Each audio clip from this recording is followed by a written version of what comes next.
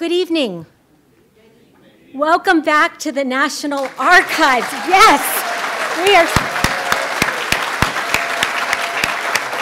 we are so psyched to be here. And applause goes to all of you for venturing out on a DC really, really hot day. So thank you for coming to this special event tonight. My name's Miriam Kleiman. I'm with the Office of Public Affairs, and I can't tell you how thrilled we are to be here, to welcome you back, to see a packed crowd for this really, really special event. Tonight, you are in for a treat, a sneak peek of the premiere episode of CNN's new original series, Watergate, Blueprint for a Scandal, followed by what's sure to be a fascinating conversation between two legends, Watergate legend John Dean and CNN legend Jim Acosta. Jim, you are always welcome here. Your press credentials are always accepted here.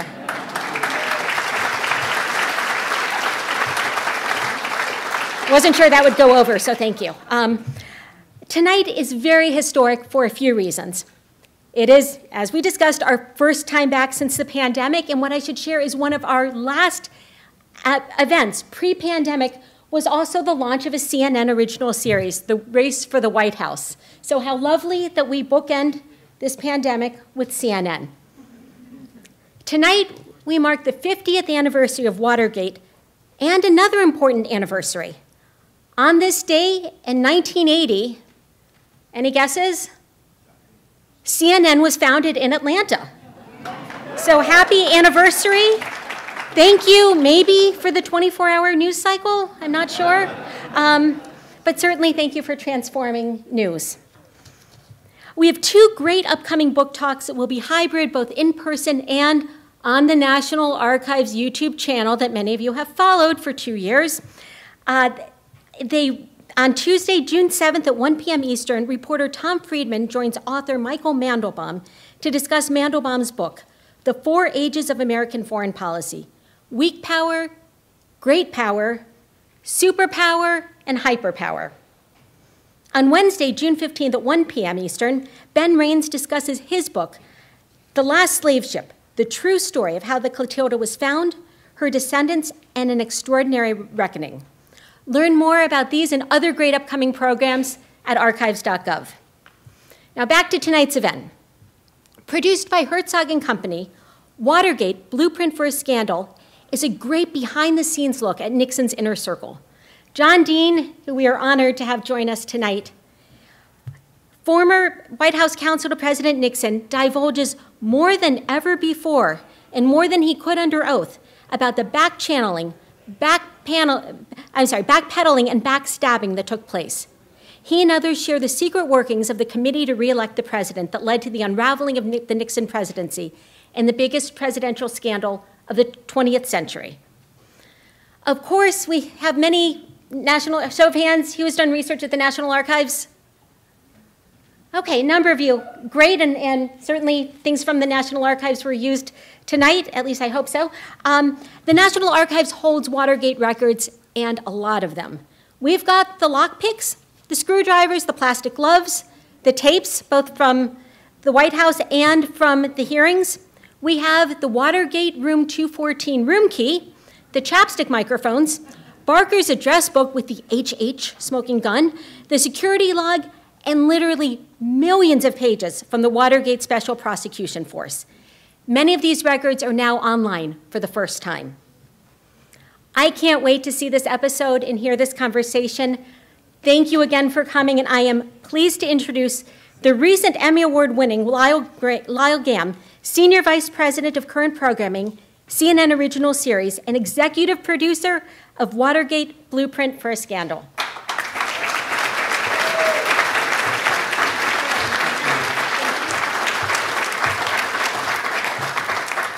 Hi, everyone. Good evening. Thanks so much, Miriam.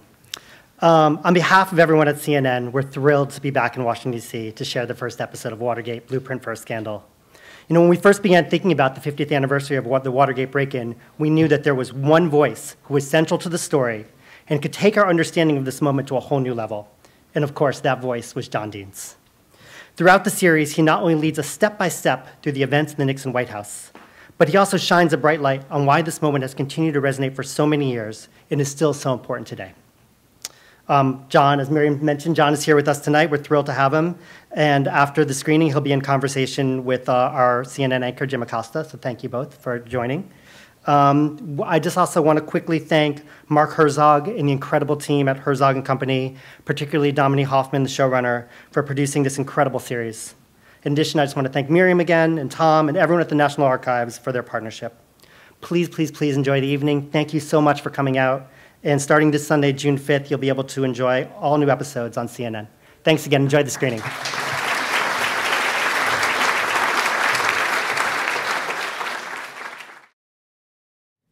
Okay. Here's the man himself, John Dean. Thank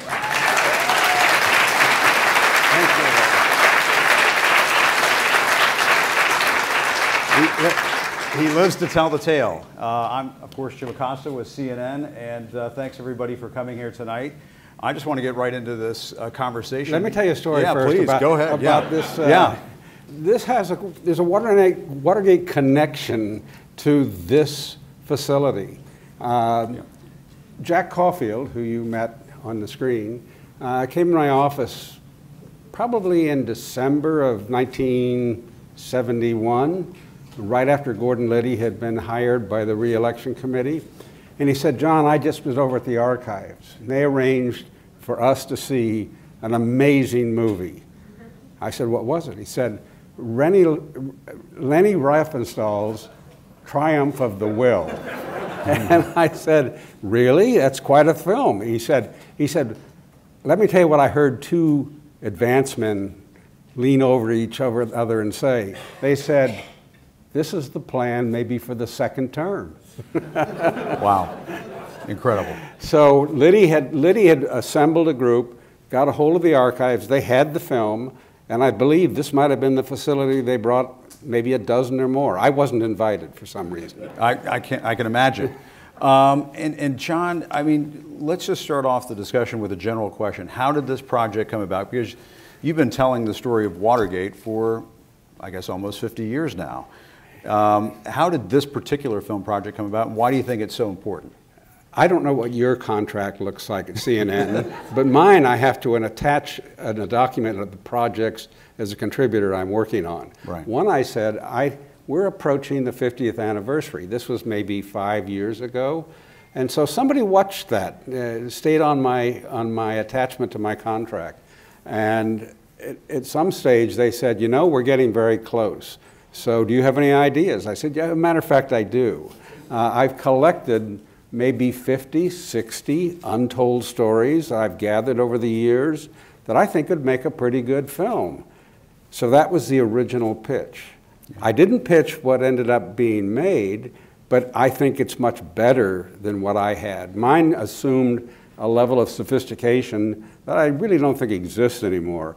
Whereas this goes back to the core story. I learned what an executive producer is. He calls friends and gets them to participate in the movie.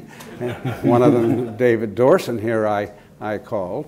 And I had really very little input in the content. They treated me more like a subject of the film. Yeah. So some of this material I have seen for the first time, and they keep adding to it as they polish it.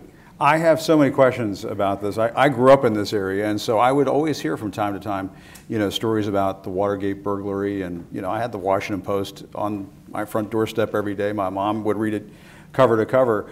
But the thing that jumps out to me throughout this part one is, first of all, how young you are, 31 years old, and how you talk about being smitten with Washington, because that's sort of how I view our nation's capital, having grown up around here. You know, this is my home, and I love D.C.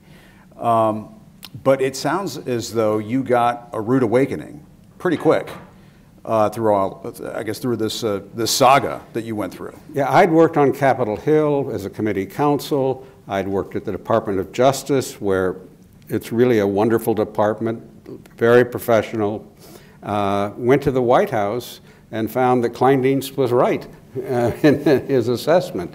And He wasn't a White House favorite either, I might say, once I got on the inside. But the Scanlon's monthly memo that I shared with the producers really was an eye-opener. Yeah. And as I say, Caulfield handled that. I don't know whatever became of it. A fellow by the name of Robert Shear, who teaches at USC, where I was for years a visiting scholar, said, "I think you started a tax audit on me." I said, I said, "Did they get anything?" She said, I didn't have any money, so there was nothing to get. Yeah. And I think what shocked the audience, and I wanted to watch this in the room with everybody because I wanted to hear the gasps and people's reactions to what was being disclosed in this first part. And, you know, some of the moments involving G. Gordon Liddy and some of the, you know, things that you were talking about, you know, plots to, you know, firebomb the Brookings Institution. You could hear people in the audience gasp and so on. But, I mean, this shows you the level that they were willing to go to hold on to power. You know, Brookings has never thanked me. Is that right? They should. You stopped it. I did. Yeah. I raised that once with an interim head of Brookings, and he said, "We'll take care of that." Yeah. Next thing I know, he's at the Miller Center. So, but anyway,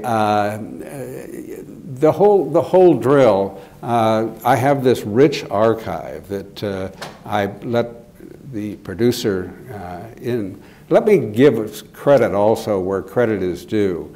When this project first got started, and internally at CNN talking to them, and they said, "Listen, we really need to get a couple, one or more professional filmmakers in on this project. And earlier, I think, the better." And they said, "You've worked, I know, with Left Right in New York. You've worked with Herzog in Los Angeles." He said, "What's your choice?" And I said, "Well, while Herzog's close by, and I also have some tender feelings for them for reasons that are more complex than we need to get into tonight, but I realize they're real filmmakers." I'd also worked with them on their series they did for CNN on the 60s, 70s, 80s. It's a wonderful series that gets replayed from time to time. But anyway, Mark, are you here? There is the leader of the organization, and he ran in front of me on Zoom 4 people after sending me resumes as to who would be qualified. All of them were extremely qualified, and I live in a small one-industry town, Beverly Hills, so I was able to pick up the phone and call around and get some background on each of them, and he said, "Which one do you want to select?" I didn't really know it was going to be my selection, and a very difficult selection, but I had said most important to me was getting it done on a very short fuse. By the time all of the cogitation and permutations and considerations that narrowed it down to what they did want. So I selected Dominique Hoffman.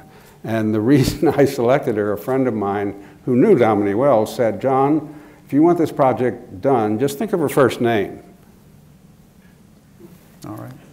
And I guess the question I have... I'll let you all think about that all night. Why is this story so relevant now? Oh, boy. You knew I was going to go there eventually. Yeah, I did. They did put the clip in the beginning of this. So they did. In fact, they've done it. You'll see as the series unfolds, it very nicely slices in today with what happened yesterday. And I think it's impossible to look at Watergate today without calculating in your thinking the Trump administration. And I think that's done very nicely, and then in the last episode, it really surfaces and we examine it very closely.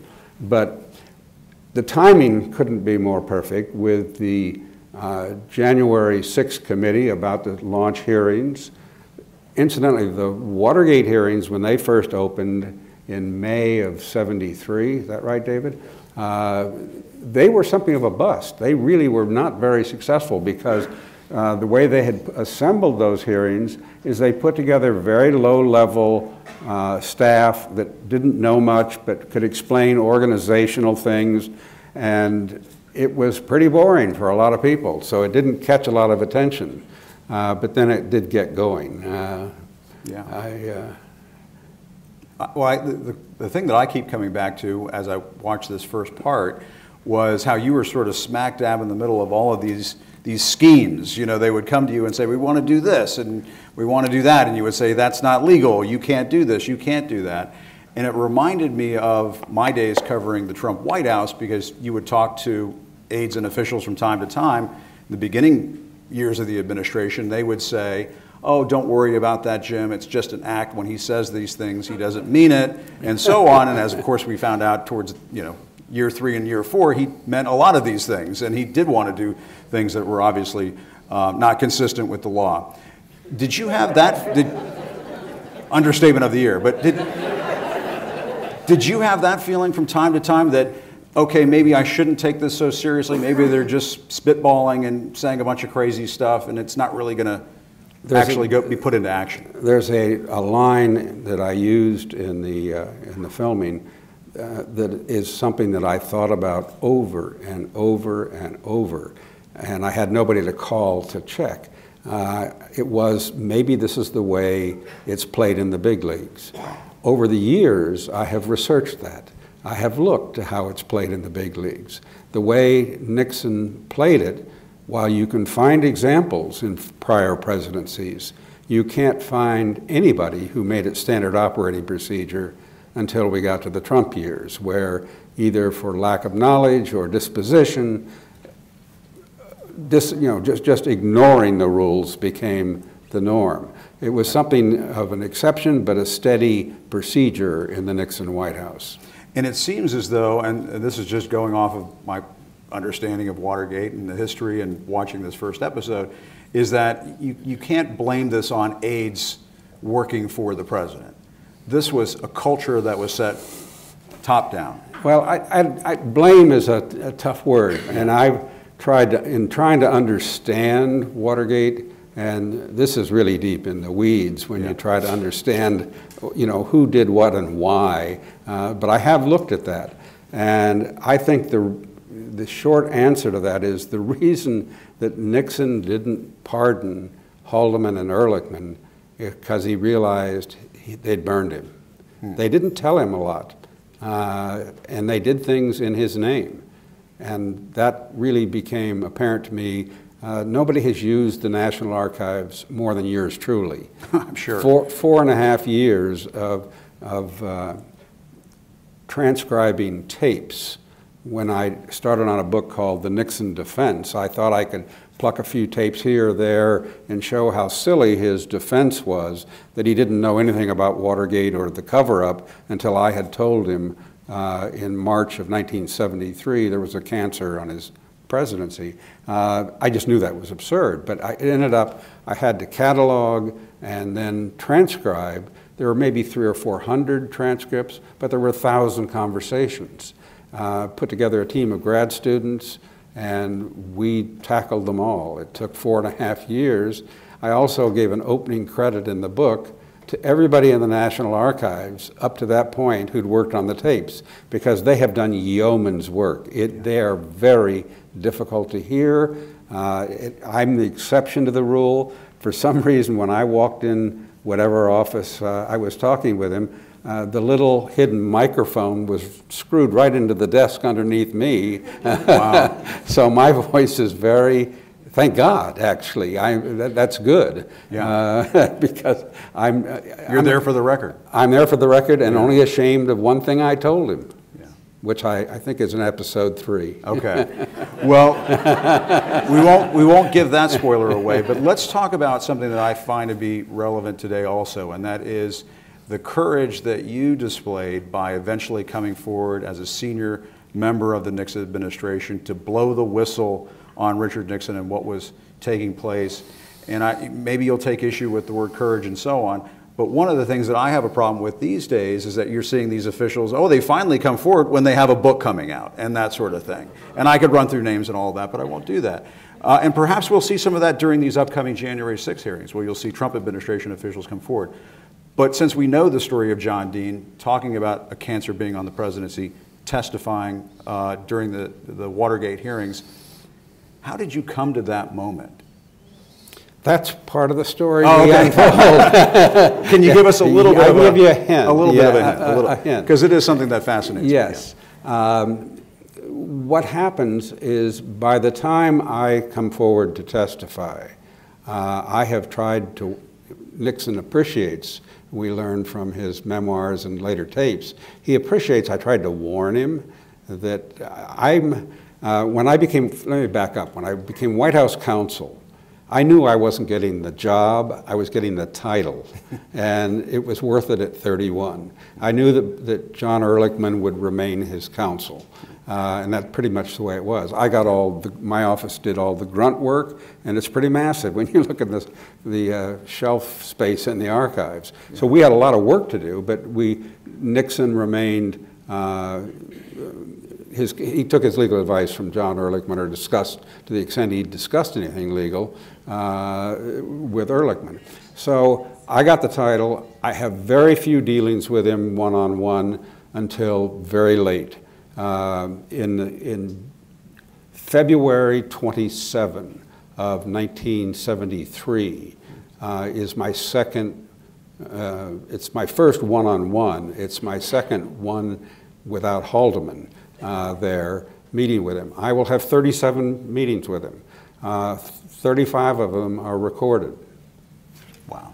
Touch wood. There you go. And so I know exactly how it unfolded. It was I didn't know who he was. He didn't know who I was. He wrote nice things about me in his diaries. So like on March 21st, after I tell him, I try to convince him, that he's got to end the cover-up. He said, nothing much happened today except Dean came in with that cancer on the presidency thing. So he did remember that. But by the time I'm testifying, it's clear they're trying to set me up as a scapegoat. And I speak to them through the front page of the newspapers by sending messages to the papers. And you felt at that point you had to do this for the sake of your own survival. It's everybody's survival. Yeah. I'm worried about the presidency. I'm worried about they're trying to nail me for things that I have no responsibility for. That would happen for years. Yeah. There's a tape I never put in my book that is one of Nixon's first conversations with Al Haig when Al Haig becomes chief of staff. And he said to Haig, Dean is the #1 enemy. We've got to destroy him. And he goes on at some length, and Haig says, absolutely, we'll do that. And Haig would plant stories of things, in foreign affairs I had no idea about. So that I had to bat a few of those down over the years, too. Did this country learn its lessons from Watergate? Ooh.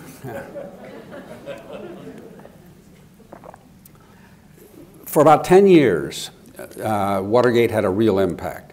There was something called post-Watergate morality that prevailed for about 10 years. Several professions were changed by Watergate. Journalism, your business. Before Watergate, presidents were pretty much assumed to be given the benefit of the doubt that they were doing the right thing. Post-Watergate, it's pretty much assumed they're doing the wrong thing, and they better prove how they got it right. So that's a major shift in coverage of that high office. Another big change was on the legal profession. In working on that Nixon defense book, I kept hearing these conversations. I said, lawyers ought to hear these, and put together something called a continuing legal education program for lawyers. My legal education partner is sitting out here. We do 3 hours, so 1 hour, an hour and a half is pretty well split up between us. And what do you hope to see in light of everything that we've been through with Watergate and what we're going to see in the rest of this series? But what do you hope to see during the January 6 hearings? What do you think we'll see? I think it'll start slow. I think that you really can only stage these hearings to a degree It'll be the unexpected, and it will be, my hope is that they have witnesses who have quietly come forward and are ready to tell us things we need to know. For example, there is no attorney. Nixon did not even attempt to invoke the attorney-client privilege with me. He had his new counsel at that time, Len Garment, just send a letter waiving it, a couple paragraphs. And there really is no privilege for criminal behavior. I think that the lawyers today are much more sophisticated about those things, and I'll be deeply disappointed if one or more lawyer doesn't come forward in these hearings and say, here's the way it unfolded. Why? Because I think there's a special duty for lawyers to honor the rule of law, to talk about democracy. We've had some justices who've talked about this subject over the years, the special responsibility. It's just unique with the bar and the bench that they take concern about democracy. And as the fourth session of this documentary will show, there's pretty widespread concern about people who thought about it, about what's going to happen to our democracy if we don't take more attention to it. I'm glad you mentioned that, because I wanted to ask you, did you worry about the state of American democracy post-Watergate? Or do you worry more about it now? I worry much more about it now. During Watergate, there was never a moment that I really thought there was a constitutional crisis. The potential one was if Nixon said, no, I'm an equal authority to the Supreme Court, my tapes are my tapes, and I'm not turning them over and making them public. I'm not giving them to a grand jury. These are unique documents, and this is an exception to the rule, all kinds of arguments he might have made. That was when we passed that moment, I not only was pretty much convinced that the presidency was going to end, maybe sooner than later, I realized there was no crisis. From the moment Donald Trump was nominated, I had a knot that grew in my stomach, just tighter and tighter. When he left, it loosened up. The fact that the Republican Party has picked up a lot of this as their norm is one of the reasons I'm writing books about authoritarianism. I did a book in 2007. I did my most recent, the title self-explanatory, Authoritarian Nightmare, Trump and His Followers. Yeah. And if we don't learn the lesson? Democracy's in trouble. It doesn't function well under authoritarian rule. And do you think after folks watch the final episode of your terrific series here, do you think that people will have a better sense that this is something we've got to take better care of?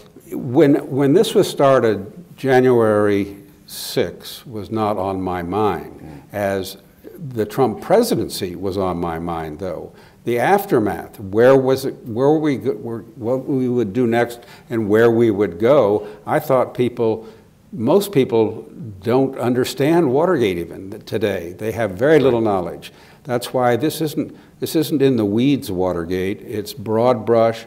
Some of it's really hilarious today. It's just remarkable that the bungling and for the cover-up as well as for the break-in. I mean, this is amateur hour.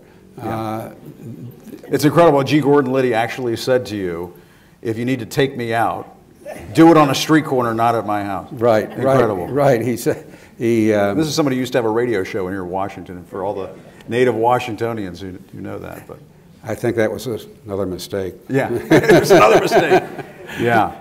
Well, John Dean, this was a terrific conversation. Anything else you want to say? Anything else you want to relate to the audience? I think people will, as well as you may or may not know Watergate, if you don't know it, you'll certainly understand its gist from this series. I think Domini and Mark's company did a terrific job taking a very complex story and making it very interesting, fast-moving, and I'm appreciative that I had the pleasure to work with them. Yeah. So I think it's a good story and people will enjoy it. And I think it will, the timing is fortunate because of what's happening with the January 6th committee. Yeah, if there are people who are capable of this kind of stuff back then, it stands to reason. They're still here. They're still here. They're still around. There are more of them, actually. More of them. John Dean, thank you very much. Audience, thank you for coming out. Thank you. Please watch Sunday, June 5th, 9 o'clock. John Dean, thank you. Great to talk to you. Nice to hear you.